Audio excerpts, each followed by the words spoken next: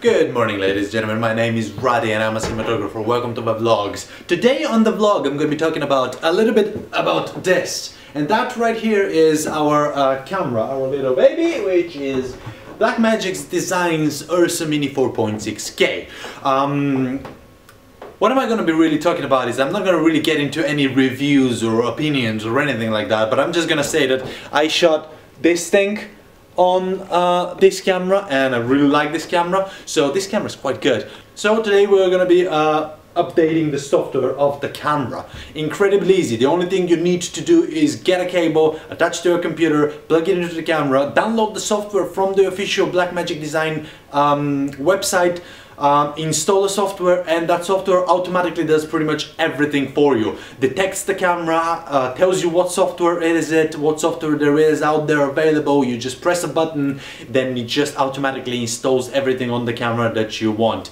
Make sure that when you do something like that, check what the camera does before you update it. So check the settings, check the menus, check how it performs before you do the update, and after that check what the camera does after you have done the update. Check how it performs, check the picture, check the menus, check everything. Always check, double check, triple check, who the hell cares? Check it a lot, because once when you come down to a job, if you haven't checked it before, you will have a problem.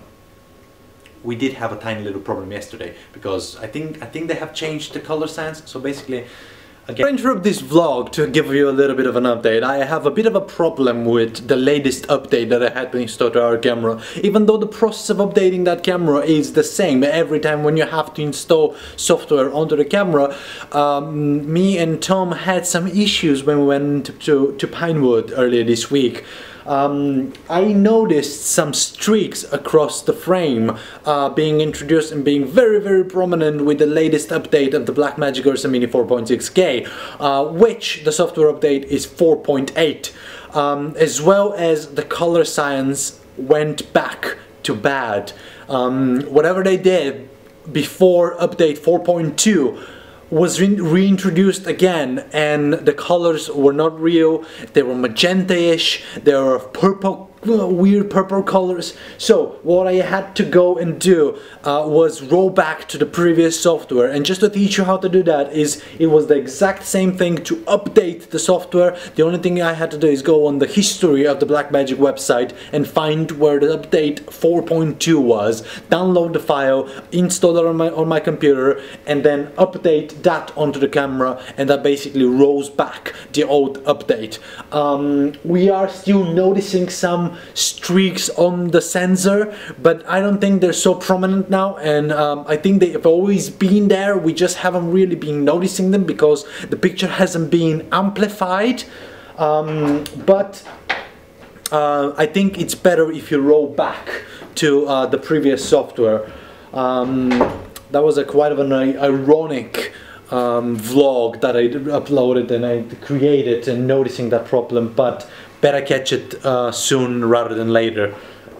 Right, enough of this. So today I am doing something else. I am looking at the tests that we did yesterday. If you don't know what I'm talking about, is I'm referring to the vlog from yesterday. Me and Tom went to Pinewood Studios up in London to test a couple of anamorphic lenses. And right now I'm editing the footage together in tiny little clips. So I'm gonna have something to share with you once I am done with those. Also, once I'm done, when I'm done with that, Pete, the director, has to have a look so he can actually scrub through them and like pick and choose and see what he likes and things like that.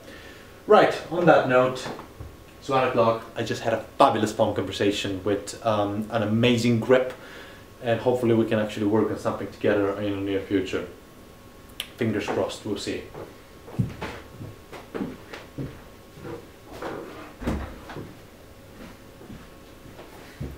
I like these short vlogs. Am I in focus?